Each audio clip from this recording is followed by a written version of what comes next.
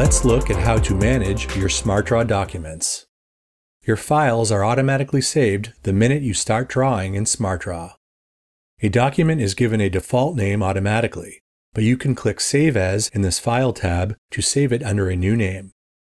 The default location for saving documents is your SmartDraw account, but you can also save to our supported third-party storage solutions.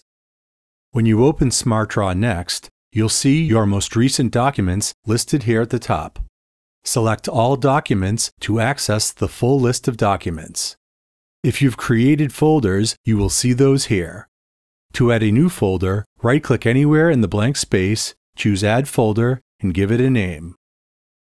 Select Import here on the left to access options to import Visio files and legacy SmartDraw files. These helpful features will make it so easy to organize your diagrams.